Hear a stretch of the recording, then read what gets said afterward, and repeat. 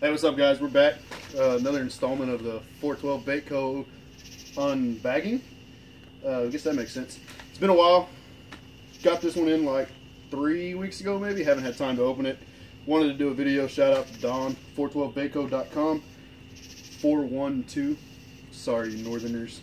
Got Clendon here with me. He was the one behind the camera last time. Yeah, he's black. Check that out. We're gonna start this video off the Texas way. Nice Lone Star light.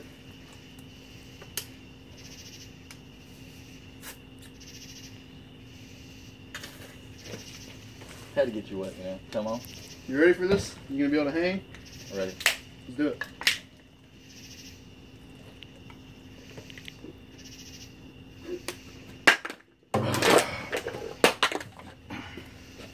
Alright. Alright. Ready to do this. So we got some new stuff this time around.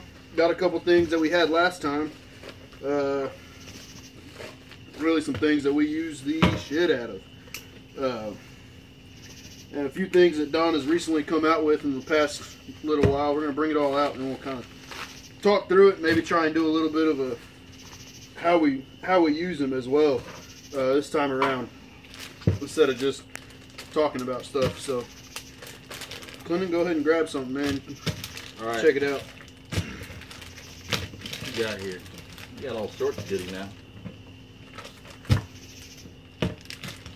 All right, the first thing we got here is the Dreamsicle tubes. Color is Dreamsicles. These would be good used on a Texas rigging. Put them on a jig head. Fish them weightless. Fish them on a Carolina rig. How do you suppose you're gonna fish them next time you go out? I'm thinking most likely I'm probably gonna Texas rig them. I think that's gonna be the biggest presentation that we're going to use down here. We haven't fished these yet, but we got those Dreamsicles and I got some watermelon red. We got a couple small ponds of water that we like to fish down here, like the watermelon red. We got this that I'm pretty excited to try out. It's going to be a Dreamsicle jig, SwimJig. Don came out with these not too long ago. A lot of people, you probably already know about them, but we're looking at trying them out here pretty soon for the first time. I'm most likely strictly going to fish these with a Yoda on them. The Yoda works real good as a trailer. I really don't think that I'm going to use anything else. I know a lot of guys will fish them behind a free worm or a free minnow, but we'll rig one up real quick, show you what it looks like. I really like using these Yodas as trailers. We use the Yodas for swim jigs. We use them for chatter baits, spinner baits. We do a lot of different trailers with those Yodas. They look really good. We always go with the 4.5s down here. We usually go a little bit bigger presentation. Down here in Texas, we're fishing for largemouth, so I know a lot of guys will use the smaller Yodas up north on the spinner baits, but I think that's more of a fast-moving water guy for a smallmouth up north. But one thing I really like about these swim jigs here is the hook keeper, or the bait keeper that Don has here on the back. Oh, you go ahead and run her through there. You always want to make sure you know where it's going to come out. Make sure it's streamlined. You can trim them down if you need to, but for the most part, like I said, we like to fish a lot bigger baits down here. Sometimes I'll take the skirt. You can separate the top half of the skirt here. I like to trim off, you know, so much, and it kind of gives it like a gill flaring out look when you do that. But right there you got the Dreamsicle on Dreamsicle color combination. That's going to be a killer bait when he goes to throw it down here. Right now we just had a whole lot of rain. I just came back from Choke Canyon today. There's a whole bunch of flooded brush. Swim this through all that flooded brush down there. Fish it slow, fish it fast, fish it on the bottom. What else you got there? another thing we got in, something we've used before, just not in this color. Came out with this Dreamsicle color that we've been talking about here after the last order that I placed, and freeworms is something we fish a lot down here. We'll fish the 4.5 and we'll fish the 6-inch. A lot of times what we end up doing with them is 9 times out of 10 we're going to drop shot them freeworms. Looks like Clendon got himself a already rigged up drop shot. Show you how we're going to rig these up. We're almost 9 times out of 10 going to fish these freeworms on drop shot. Don likes to go ahead and he likes to fish them weightless? I think he likes to nose hook them, fish them on the weightless rigs, but we generally try and fish them off the bottom. So my drop shot setup, when I like to fish a drop shot, right now I've got a Berkeley Nanofill. I got 10-pound test Berkeley Nanofill attached to the smallest swivel you can find. That's just something I like to do, especially with a spinning rod. It keeps that line twist out of there, so you don't have to worry about line twist. And you know, you go to throw it and you got a wind knot and everything. I personally like to fish, you know, I don't know, say about 2-foot leader, 18-inch leader with fluorocarbon, since it's a white braid. The swivel on top right there, uni to uni, come down. This one's only about 5 inches or so. I usually only like to go about to 8 inches at the max when I fish my drop shot. I'm really big on the VMC or the VMC hooks, the 1/0. I like to use the 1/0 EWG. Then I come down about 5 to 8 inches, and I normally throw like a 1/4 ounce weight. Got the little ball weight there. Anyways, you just rig it up like you normally would a Texas worm or Texas rig worm. Run it through. Come up, bury your hook, Tex rig, Tex pose, and there's your bait right there. And that's usually how I fish that thing. And that thing, when you're fishing on the bottom, it has killer action, that worm does right there. You can sit there and shake that tail in the water, and I mean, it just goes crazy. You can dead stick it, and if there's any current, or even when it's just sitting there, that tail is always moving. That's probably my favorite method, and especially fishing Don's baits, is these free worms. And I don't know, man, I've caught a lot of fish on it. We've caught a lot of fish on them. I think I've got big fish too. A lot of big fish, even on a small bait. We like to fish a lot of big 10.5, 12, even up to like 15-inch ribbon tail worms down here for big largemouth bass. And I think I've caught just as big a bass on a free worm 5 inches long than I have on a 10, 12, 15-inch worm down here. The action you get out of these baits is just it's unprecedented. Can't beat it for what you're getting. You're getting a guy making baits out of his basement. I mean, come on now. You got a guy that's down here busting his butt making a bait for everyone like you and me. And what else do you want out of a guy? Another something I got here this time around to try out. I got some 412 toads. I got them in the money, which is a green, and we got them in a watermelon red. These colors look absolutely phenomenal. You cannot judge these colors by how they look on the website. The pictures do them justice, but when you put them in their hands, you would not believe how much different the colors look in your hand than when they look on the website. If you're questionable about a color and you don't know whether or not that color is going to work in your water, if you've ever fished anything similar to that color's going to work. I can promise you it. These colors have more pop than any other color I've ever seen from any other bait company. Anything Big Shelf, anything that you've seen at Bass Pro Shops or Academy or, God forbid, Walmart, if you buy your baits from Walmart.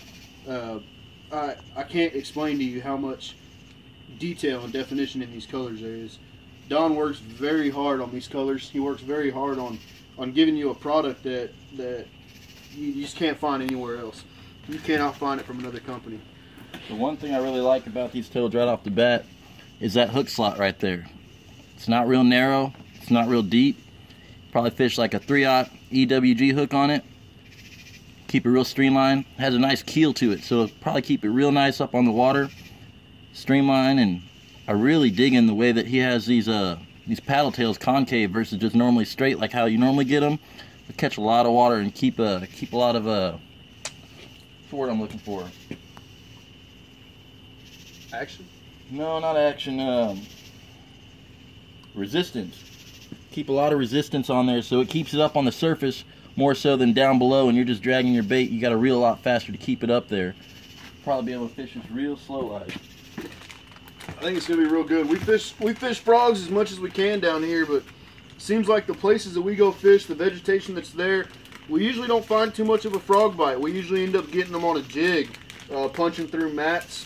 We've got some lakes and rivers with pads and whatnot on it, but And the majority of the time, we've got a jig rigged on. We don't usually throw too many frogs. We just don't have that hollow body frog action that, you know, popping a frog across the top. So I'm really hoping with these toads here that we got, we'll be able to get them swimming across the top rather than trying to pop them across the top with a hollow body, you know, worrying about them sinking and whatnot. So I think we ought to be set up pretty good once we get this flood water out of the way. For those of you who are curious about how to rig these tubes here, I've got, I think it's like a 3/8 out, maybe 5/16. Oh, hold on. Tungsten on here, and I got a 4/0 VMC hook, extra wide gap. I don't really like to throw the real heavy wire. I like the light wire in case you get hung up. You know, especially with my drop shot, you get hung up fishing deep. I power fish my drop shot a lot. So when I'm power fishing or just fishing in heavy cover, I like to be able to get my bait and my hook back so that thin wire hook will bend a lot easier. But you can just Texas rig this tube here and run it through the nose. You always want to go down at least about the width of the shank right there and get your knot there kind of buried so you aren't getting nicked when you're out there fishing in that heavy cover. Have less chance of breaking off or something, fishing around rock or whatever you're fishing. This hook's just a little big for this. I normally probably throw like a 3/0 hook on the smaller tube, but this 4/0 hook will work. You can come up and rig it just like that Texas rig.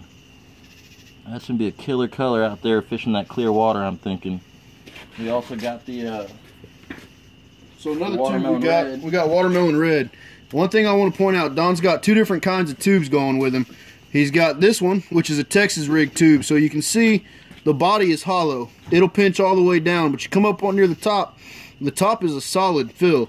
So that's going to be real easy, help your hook stay in there a lot better when you're Texas rigging. He's got another one that's going to be a hollow body all the way up, and that's going to give you the ability to weightless rig that, kind of swim it through your column of water wherever you're fishing. Just something to point out. There is two different styles of these tubes. We went with the Texas rig style just because that's the one that we're normally going to fish. We don't really fish much rivers. Everything we fish is really lakes or dammed rivers. We don't fish a whole lot of current, so we're not really going into the situations that y'all got sometimes up north when you're fishing for smallmouth. Looks like Clendon's going to bring out a Yoda and show you how we're going to just rig that Yoda up. It's basically a Texas rig on those Yodas. You can swim them across the bottom even without a jig. These Yodas right here are so versatile. I put them on the back of a buzz bait, give me a little more resistance to keep that bait up higher on the water column, and I can fish it a lot slower, reel a lot slower, keep it in that strike zone a lot longer versus just buzzing it across the top and missing fish that might be there. You can swim them, you can hop them across the bottom, fish it like right here. I'd probably hop this guy along the bottom as a Texas rig, but then at times I might see a piece of cover or a dock or something that I'm fishing and I want to just swim it like a swim jig. Sometimes I'll put a peg on here and peg that weight, or you can put it on a jig head. I mean, these things, I've caught so many fish on these baits right here. They have come through when the tournament fishing is tough, and I could try a swim jig with a regular paddle tail on the back and not catch fish, and I'll put this Yoda on here, and there's something about it, something about that tail action that will 9 times out of 10 produce a fish for me when the conditions are tough or when the bite's just right, but that other baits just won't. This bait right here, I've heard a lot of guys from the team talk about in wintertime when people are dragging little storm swim baits or something on the bottom, just real slow dragging them, and they aren't getting bit. I've come behind them and just mopped up by putting this on there on a jig head, just like the storm would, but it's built in, and just slowly dragging it. Something about that tail just sweeping across the bottom, and it has a little more of a subtle action than that big wide paddle tail that they like sometimes, especially on really heavy pressured lakes. But there it is on a Texas rig. I mean, it's a good looking color right there. I can't wait to throw this in some clear water this year. We've thrown all these baits except for the toes, except for the tubes. We've thrown all of them. We've caught fish on every bait that I've gotten from Don here. Like I said, the color is extraordinary. You cannot match the color, can't beat the color. You're going to see people all over the place trying to copy these baits. It's already happening now, and I can't tell you how bad it's going to happen in the next few years. But this Dreamsicle color, man, I tell you, this Dreamsicle has blown up. I can't tell you how many times I've seen this Dreamsicle color catching fish for people that fish every other day of their life.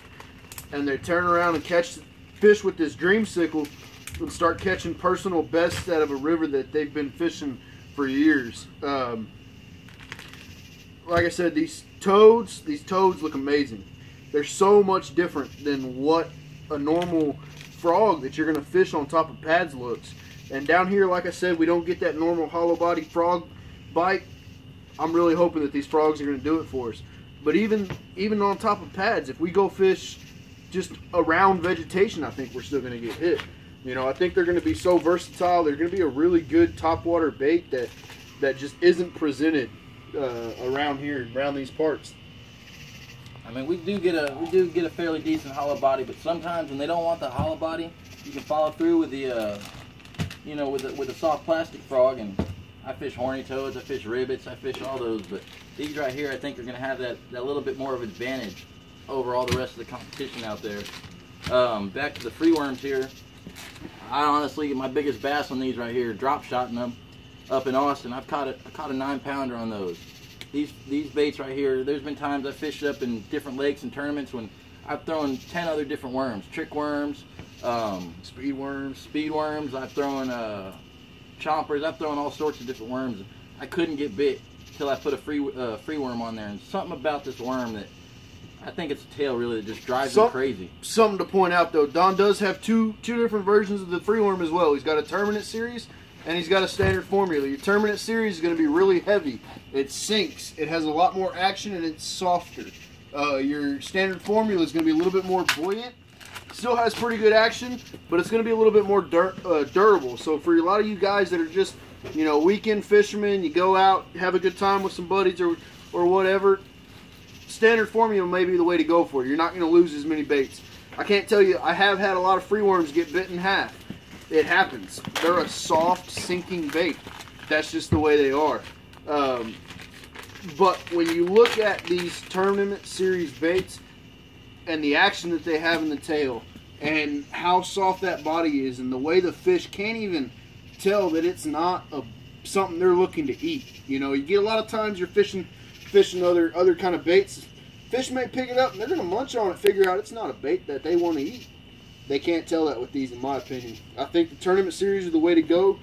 Even if I'm not fishing a tournament, I'm still going to fish the tournament series. I don't buy any of the standard formulas anymore. I prefer the tournament series, and I think that the way the formula is made, I think is the key thing there that I'm trying to get to. They sink good, which is good for the way we like it. They don't sit there and float straight up in our water column when we're drop shotting them, which isn't, you know, that ain't going to look realistic to us. They kind of hang out. We can bump them, we can shake them. This one here that I just showed you is a green pumpkin special. This, I guess, would be the best way to describe this would be Don's version of a Cinco. It's very salt impregnated. The closest thing I can describe it to, I fished a lot of Cincos in my day, and honestly, hands down, most of the time I go straight to a Gary Yamamoto. You can't beat them. But this is the closest thing out of all the competitors I've fished. This is the closest one that has the same sink rate and same action and softness. I mean, this thing is so soft right here that compares to it. What else you got? I think that's about it, man. I think we're gonna wrap it up and drinking some more beer. Drink some more beer. Have a good time. Get ready for the next fishing trip, whenever that may be. Got to wait for some of these lakes to drain some water out. Yeah, I don't think we can. There's a lot of rain here. Can't even launch a boat in some of these boat ramps right now. The lake we normally fish tournaments on, it's got so much water on it you can't even put a boat in the boat ramp because the water's up in the parking lot right now. So that and the debris and everything else. They got a lot of lakes around here that are closed off. Yep. So until the next time. That's it. We'll see y'all next time. Yeet.